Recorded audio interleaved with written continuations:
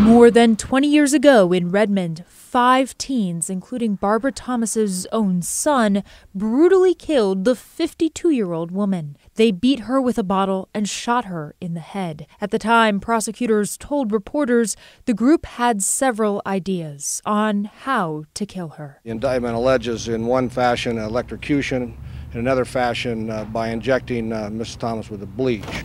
Canadian immigration officers arrested the teens the next day as they attempted to cross the border in the victim's car.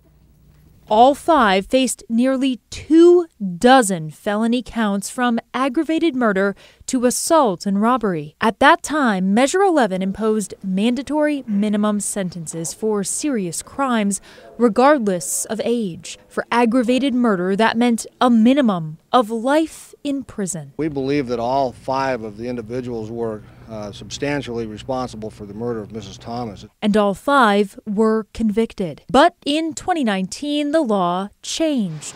In Oregon, teenagers are no longer automatically charged as adults for Measure 11 crimes. So in 2021, Governor Kate Brown commuted their sentences along with many others, and parole became a possibility.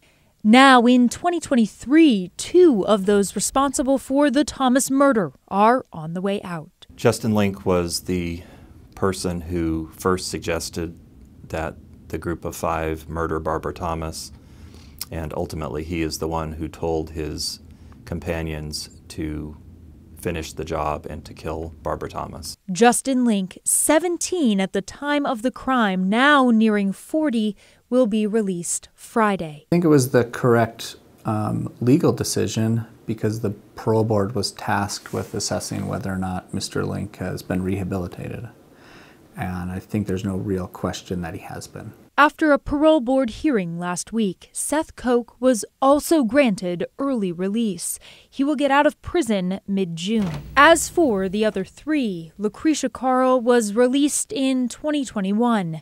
A parole board hearing is set for Ashley Summers next week. And Adam Thomas, who was 18 at the time of the murder, could be eligible for parole in a couple of years. Alma McCarty, KGW News.